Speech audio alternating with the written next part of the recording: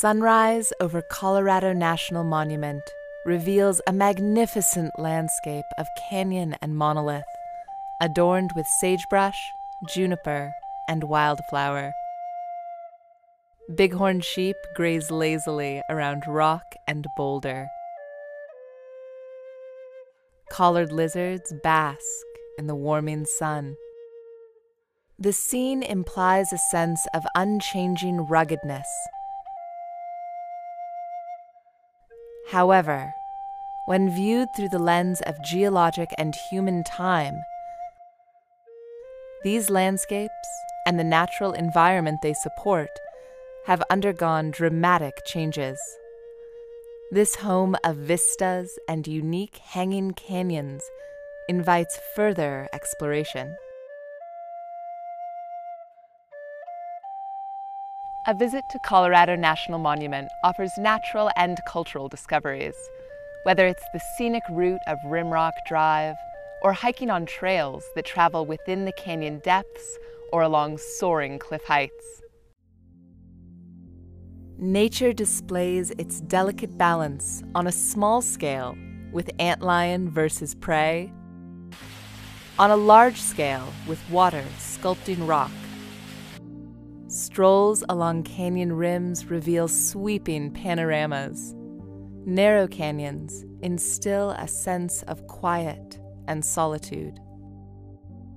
Close observation reveals the beginning of new generations of red-spotted toads along the banks of ephemeral pools where precious water flows through eroded cuts created over thousands of years.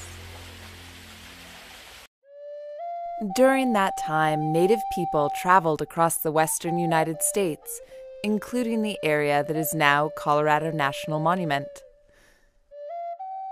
Bands of the Ute people and their ancestors moved with the seasons, spending the summers in the mountains and the winters in the lower elevation valleys. Each place they stopped was home. Within this vast homeland, the canyons and mesas of Colorado National Monument were sacred places. This landscape also provided safety from hostile tribes or early explorers. Fresh, clear waters from the many seeps and springs would have been a welcome change from the muddy Colorado River. Due to their migratory culture, they left a light touch on the land. Today, a careful observer might see a petroglyph left by a native artist, or perhaps everyday items used by family members as they moved through the area. These might include an arrowhead for hunting, or a metate and mano for grinding seeds. These precious resources deserve respect. As others have done before you, please leave them exactly as you found them. The U.S. government forcibly removed the Ute people from the Grand Valley in 1881 to the Uinta and Ouray Reservation near Fort Duchesne, Utah. While today many of the Ute people live on reservations in the western United States, their relationship to the land is still evident through place names, such as the states of Colorado and Utah, geologic designations, such as the Uncompahgre Plateau and the Uinta Basin, as well as communities such as the town of Ouray. The Ute people have maintained a deep cultural connection to their original homeland, including Colorado National Monument. In addition to native cultures, the historic time period featured Spanish explorers, fur trappers, and miners.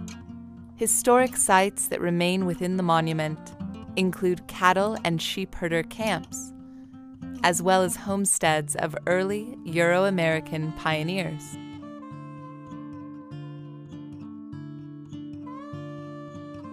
John Otto felt this call of the sacred when he arrived in the Grand Valley of western Colorado in 1906.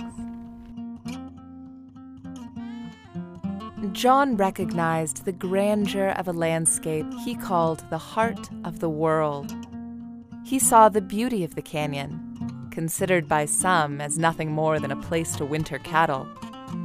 John diligently worked to open trails into what was then known as Monument Canyon and proposed setting it aside as a national park. Otto worked tirelessly to convince local representatives, newspapers, and the Chamber of Commerce to champion the cause. John humorously proposed calling the new monument Smith National Park. It seemed a great public relations idea to him, as there were so many Smiths living in the United States, and they would all want to visit. Instead, the spectacular canyons west of the Grand Valley were named Colorado National Monument in the 1911 proclamation signed by President Taft. Evidence of John's trail-building efforts survive the test of time, and those who venture into the beautiful backcountry hike in the footsteps of this remarkable man. But the story of these canyons and monoliths begins long before John Otto and is nearly as old as the Earth itself. Winds, water, and migrating continents created this geological masterpiece over millions of years. It began nearly 2 billion years ago as the foundation of the monument, the dark and distinctive Precambrian rock at the base of the towering cliffs, formed through millennia of mountain uplift and relentless erosion. Through these eons, what is now North America slowly moved above the equator. 310 million years ago, its collision with other landmasses formed the ancestral Rockies. Over the next 80 million years, these mountain ranges shed sediment into nearby basins, erasing millions of years of geologic history and exposing the Precambrian rock. This piece of missing history, known as an unconformity, offers a puzzle solved by learning to read the rocks. Later, layer after layer of sedimentary material formed as the continent drifted further north, changing environmental conditions. This continual movement is evidenced by the changing character of the rock formations. Streams and floodplains created the Chinle Formation, the oldest of these sedimentary layers, when this area was still close to the equator. The dark red mudstone stands in contrast to the craggier Precambrian layer below. Its color indicates oxidation due to a warm, moist climate. Visible root traces show where a profusion of ancient plant life once flourished. The continent moved further north into an arid location where desert wind deposits formed the tall cliffs of the Wingate Sandstone.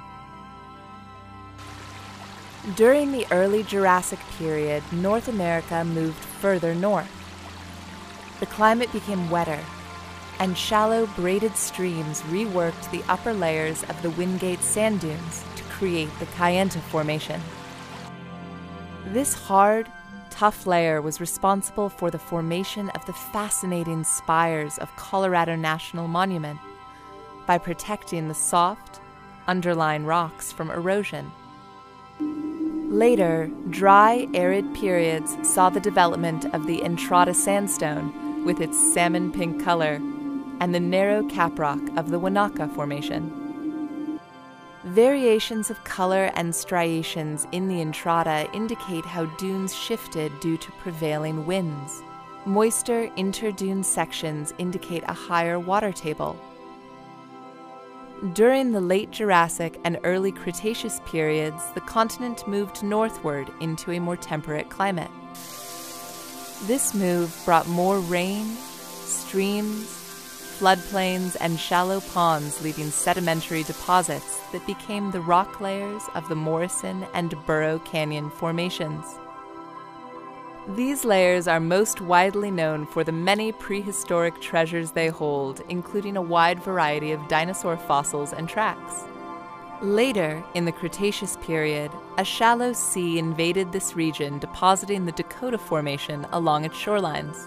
Above this, the deepening marine invasion left behind the Manco Shale that underlies the Grand Valley from the river up to the sandstone book cliffs. The layer remains nearly 5,000 feet thick where it has not been eroded. These millions of years of continental drift and deposition of rock layers topping the Precambrian rock set the stage for the forces that would ultimately sculpt the monument's unforgettable landscape: uplift and water. The same mountain-building episode that created the Rocky Mountains some 40 to 70 million years ago pushed up the Uncompahgre Plateau with Colorado National Monument at its northern edge. The 1,500-foot uplift of the plateau resulted in the Redlands Fault. This fault dramatically split rocks where the displacement was greatest and left gentle slopes elsewhere. This uplift set the stage for the next player, running water. The Colorado River cut through the sedimentary layers north of the monument, its raging currents moving gravel, rocks, and even boulders. The water carved deeply into the soft Manco Shale. Eventually, the rocks of Colorado National Monument were left high above the river valley.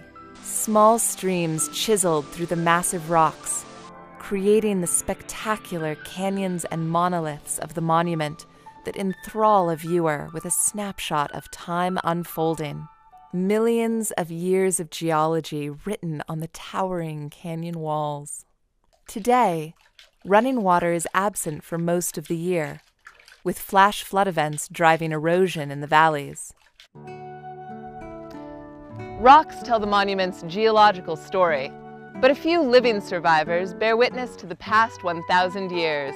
If only these trees could talk. The Colorado Plateau holds some of the last ancient stands of pinyon juniper forests. Scientists say some of the juniper trees here are 1,000 years old, living through 25 generations of human history.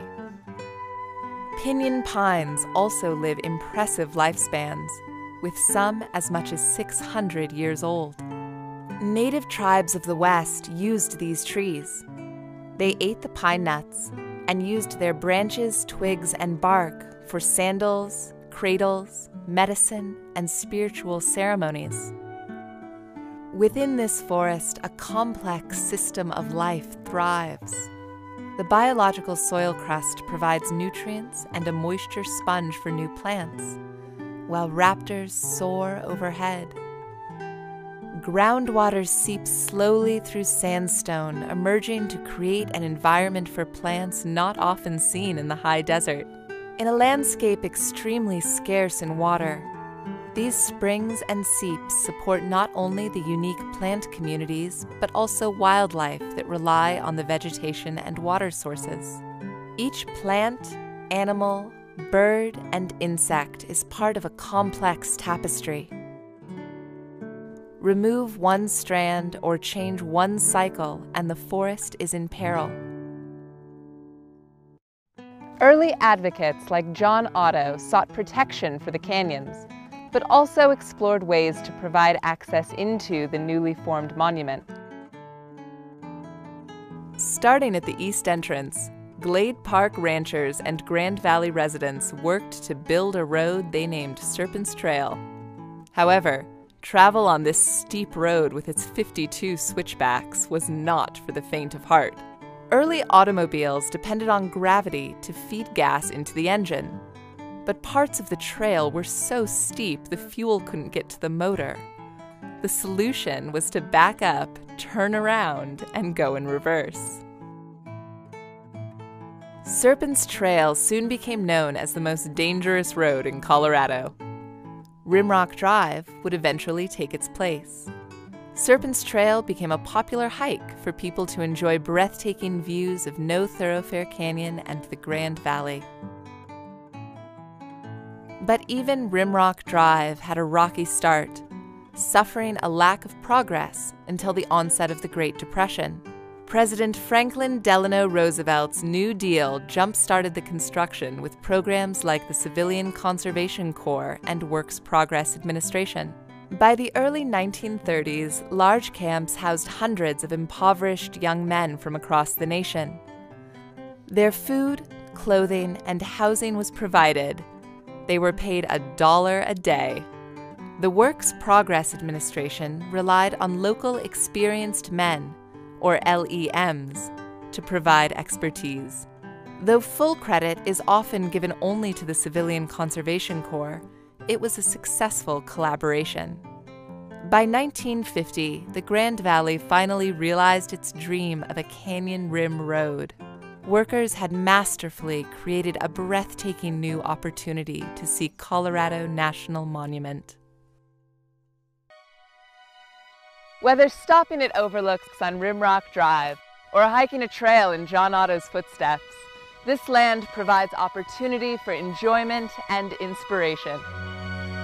Just as they did when the Ute people were in the canyons and along the mesas, raptors still soar overhead and colorful lizards bask in the sun. Desert bighorn sheep thrive and navigate the precarious cliffsides with ease. A sense of solitude and peace fills the air from the sun-drenched days of July to the snow-sprinkled canyons of December, inspiring most to return again and again. Unique in the world, Colorado National Monument ranks among its greatest landscapes.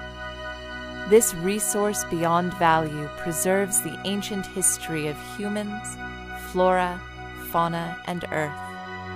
Wind and water are still patiently carving out time here. Otto once said, "The truth is in the rocks." He had no way of knowing just how right he was.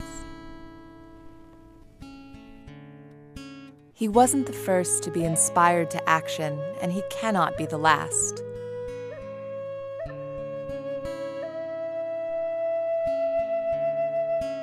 As long as it's protected, these ancient rocks will bear witness to traditions old and new, songs of the past, the value of wild places, timeless beauty, and memories made by future generations.